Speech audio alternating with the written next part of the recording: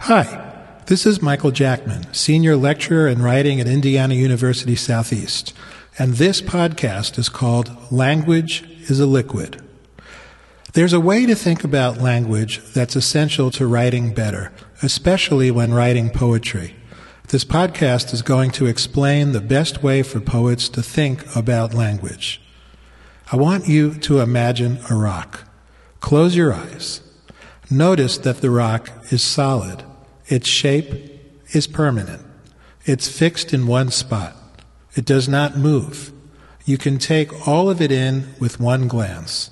It's silent. It does not speak. Now imagine a stream. It stretches all the way from one side of your vision beyond the other side. You can't take all of it in at once. In the stream, water flows continuously. It makes sounds. It bubbles, tinkles, gurgles, splashes. Where there are rapids, it even roars. It flows. It speaks. Here's the all-important way for poets to think about language. Language is a liquid. Well, if your eyes are still closed, go ahead and open them. Let me explain why this is important and how you probably lost touch with this idea. When you first learned to speak, language was all about sound. It was only when you began to learn to read that you saw words on a page.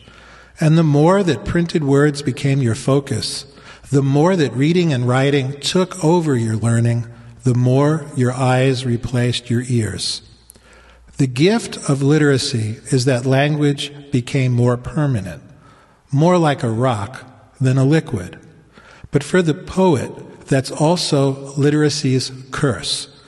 Gradually, we've learned to think of words as objects. They consisted of shapes on a page or a screen. We lost the knack of paying attention to their sounds and their flow, so that language hardly speaks to us anymore. Through literacy and through education, words have become rocks. But that's not what the printed word is meant to be. It's meant to be like a sheet of music. English, just like other alphabetic written languages, is a system for notating sounds similar to musical notation. Oh, it's a highly imperfect system, especially how modern English orthography evolved. But nevertheless, when we put letters together to spell words on a page or a screen from left to right, we are notating sounds in the order of their flow, the sounds of the English language. But when we learn to pay more attention to the form and shape of the words than to the sounds they make, we became detached from the music of English. We lost the ability to compose this music because we no longer hear the liquid river of language. To help you remember how language flows like a stream, let's consider the simple word because. The word has three parts. It begins with a small explosion, b. Then it explodes again a little louder with a sound like a crow makes, caw. Then it sizzles and goes out with either a soft S sound, s, or if you pronounce it differently, a little buzz, z. Because. So, like a liquid, it flows downstream. It makes waves. It makes different noises as it passes. Also like a stream, you don't know where it's going until you ride the current and get there. It has suspense, in other words, the suspense of anticipation. You don't know what a word is until it's over. First, when you hear be, your brain doesn't know whether the word will end up as be or something else. When you get to the second consonant, your brain doesn't know if the word will be beak or beaker or beacon or something else. It's only when the word finally sizzles out and goes silent that your brain can tell because. So in your ears, words flow, they speak, they have suspense, they make a melody. On the page, a word is just an object. It's a rock. This is, by the way, the reason that poets need to read aloud when they compose, when they appreciate poetry written by others also. The words need to be in your ears, not in front of your eyes. The words need to flow like a stream. The water needs to sing to you. I'm going to read a poem, and I want you to listen to it with your ears and not your eyes. I want you to flow along with its currents and hear its song, the music the words make. They've just made love in a clearing in the woods. She dozes lightly, naked on the flattened, fragrant grass. Orpheus rises. He's restless. The way she lies there, it's as if she's already dead, a sight he can't bear.